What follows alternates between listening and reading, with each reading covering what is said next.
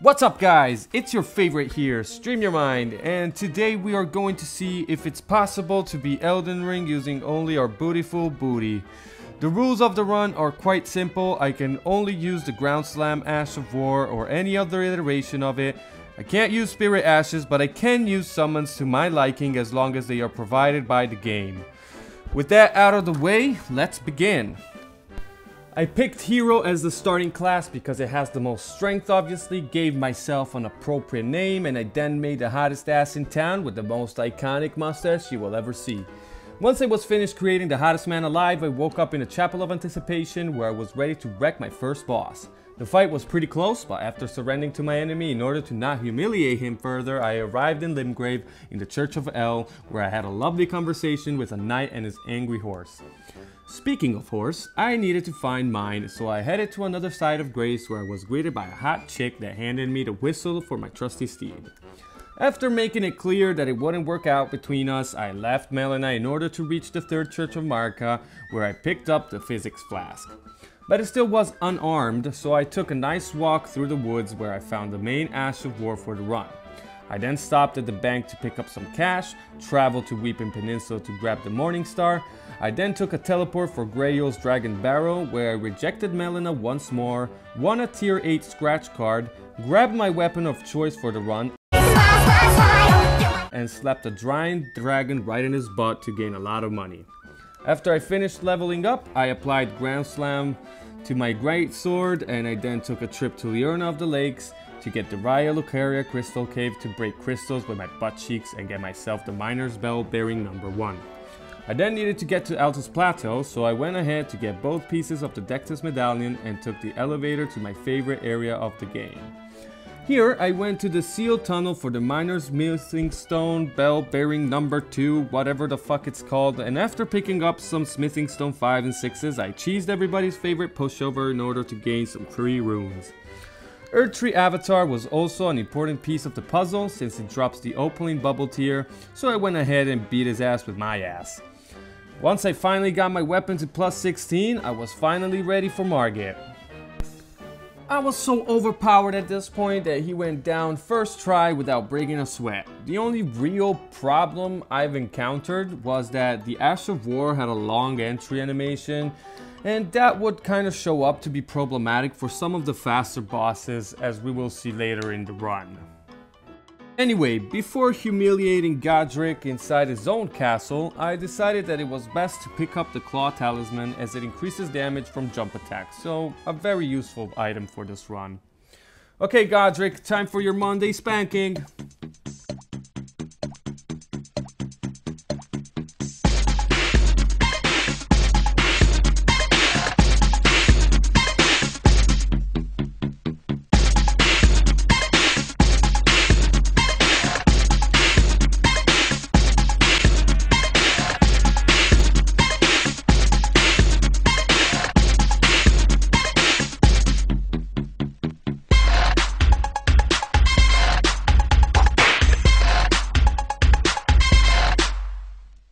Once the most disappointing son of all time was defeated, I headed straight to the academy to teach this dog a lesson. I said to teach this dog a lesson. Okay, there you go. Renala was next, and we all know Renala is kind of a pushover, and as expected, she went down first try without any issue at all, which is kind of weird considering the game that we're playing. The time for progressing Var's quest had finally arrived, so I spoke to him and the Two Fingers, but before doing anything else, I had some unfinished business in Caelid to resolve. So I accidentally killed Shaquille O'Neal, which dropped a needle for me that I then gave to an old man to repair, and I then gave it to a girl who needed it to cure herself, and it weirdly worked. See? Vaccines are a farce after all. She then gave me a nice talisman for saving her, and at that point I became the best stalker in history. After chatting casually at an old shack, I found her again in Altus Plateau. After which I went to the Shaded Castle and picked up an arm for her so that she could aid me in battle. She helped me fighting a foreskin apostle, and then she told me she was going to fuck off somewhere else for some time. But none of this matters right now, as I had some stuff to do as well, so I stayed in Altus Plateau and invaded this poor guy, which tasted the flavor of my butt right in his face. I then traveled back to Sivar. He gave me a tampon and I transformed it into a used tampon, gave it back to him, and he thanked me by chopping off one of my fingers. I guess that's how it works here in the land between. He also gave me the pure blood night medal, and I think is now a good time for a montage to show you in a quick and efficient way what I did with it.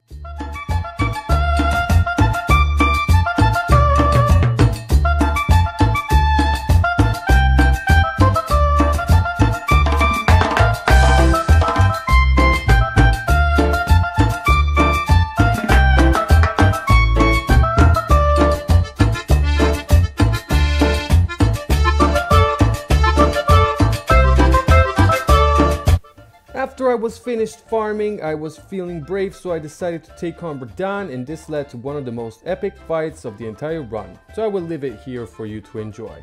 Just remember to subscribe to the channel, trust me, I know if you won't, I have only 80 subs, so it's easy to count them.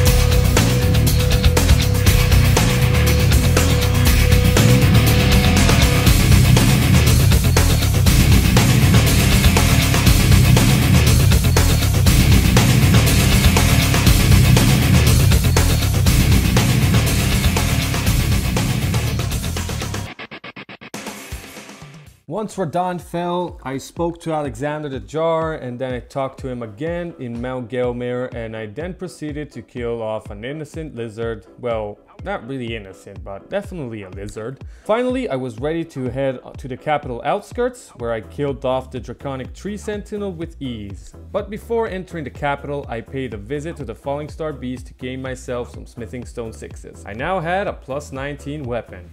Back in Leyndell, a weird song started to play, and all I could do was do a short montage of all the things I've done there. Unfortunately, they didn't sell any "I survived my first day in the city" t-shirts, but oh well.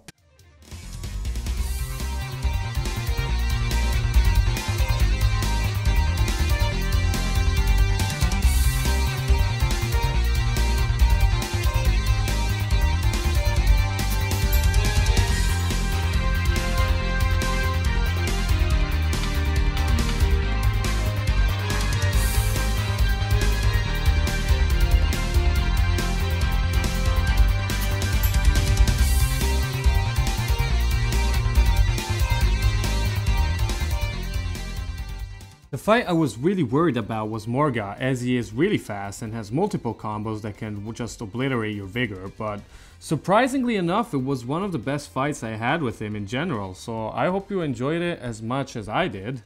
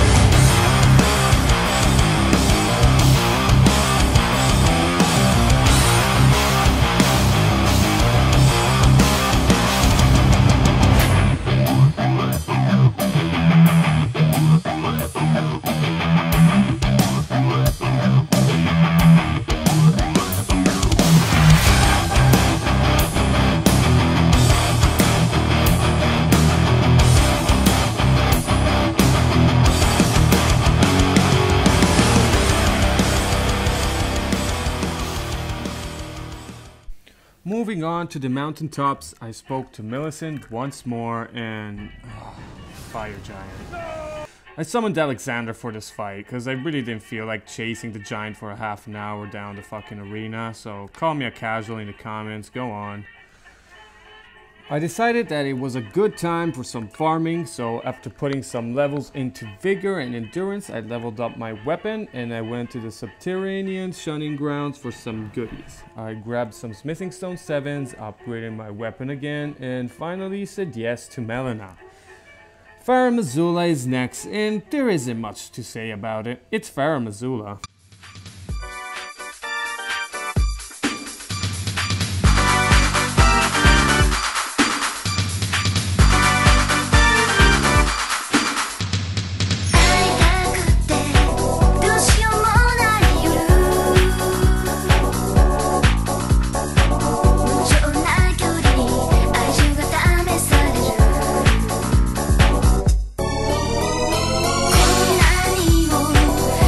She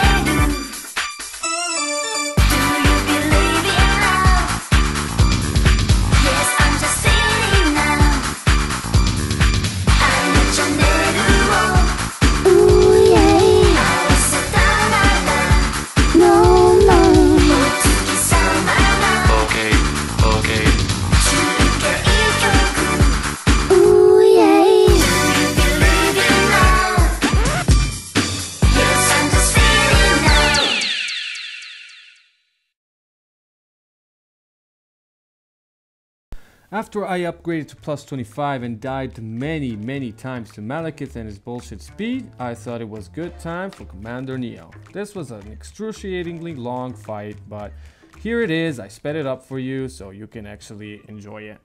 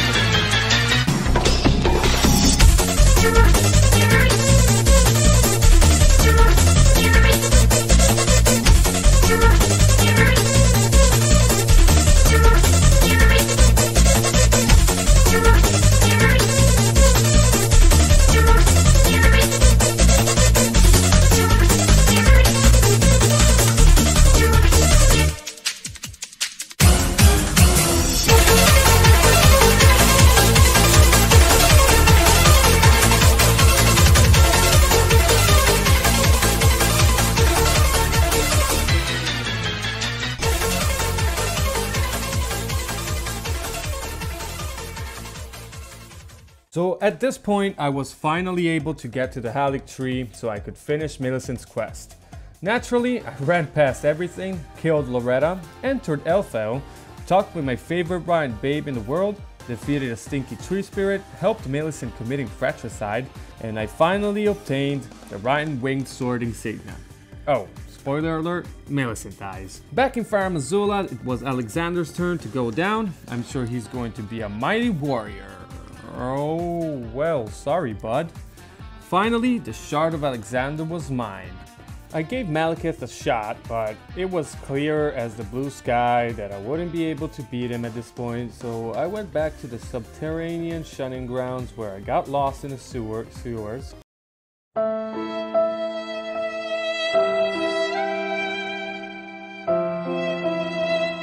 Finally found the entrance for the other Mog boss fight, and wouldn't you know it, I got him first try. Too easy. I then paid a visit to the Three Fingers and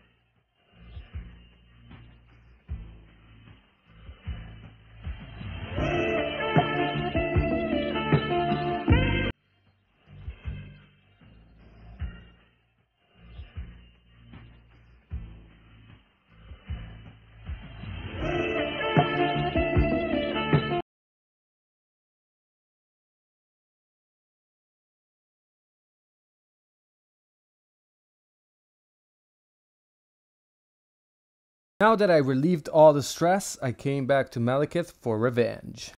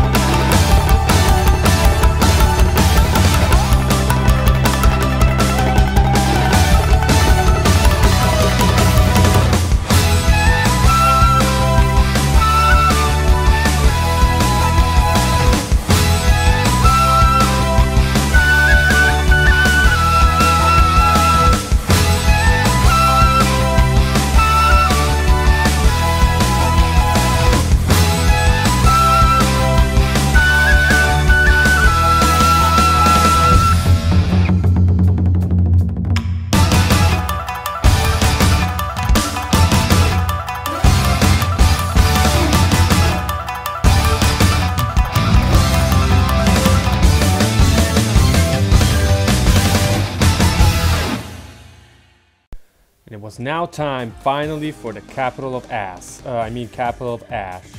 How bad could it be? Yeah, really bad. Offner was fine, just a little bit tricky, but Godfrey on the other hand, not so much. At this point, I figured it was time to progress Ranni's quest in order to get to the Siofra Aqueduct, where I had to find everybody's favorite duo, and this allowed me to reach the deep root depths.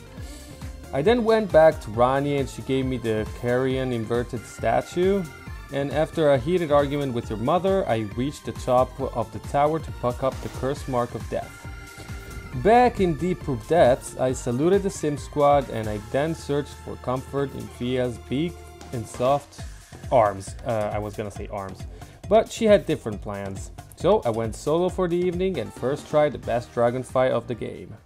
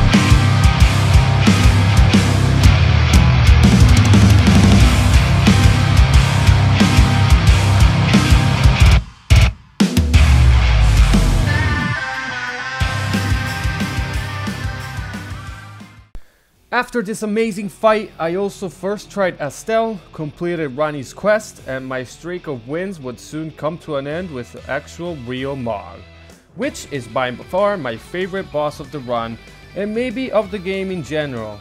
Who am I kidding, Radagon is the best. But before all of that though, I went to the Second Church of America to get the Purifying Crystal Tear, which negates Mog's most bullshit attack. You know the one. So I was now ready to face the Lord of Blood.